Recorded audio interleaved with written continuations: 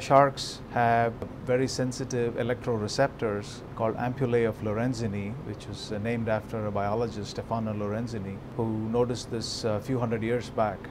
And since then, it's been both a topic of fascination and also scientific interest. Whether one could mimic similar sensors, because there is extraordinary interest in designing autonomous systems and designing humanoids and designing robots that can mimic aspects of living beings. And so being able to design such sensors could be very important in the grand scheme of things. And so it was very nice that we were able to make this analogy and connect what happens in a quantum material to possibly what happens in nature in many classes of marine organisms.